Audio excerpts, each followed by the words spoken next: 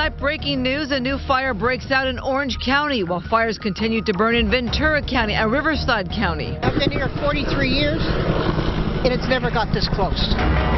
Fueled by ferocious winds, thousands of people across Southern California are under mandatory evacuation orders tonight. My concern was that it would jump to 23. Yeah, of course we're ready to go. School's been canceled. And tonight, new information on what may have sparked the wildfire in Simi Valley.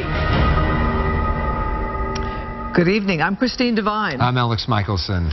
We begin tonight with breaking news and the latest fire to break out. This one is threatening a Fullerton neighborhood. The Castlewood fire is about 8 acres. It's burning north of Castlewood Drive between Harbor Boulevard and Beach Boulevard. Gina Silva, they're live with the latest. Gina.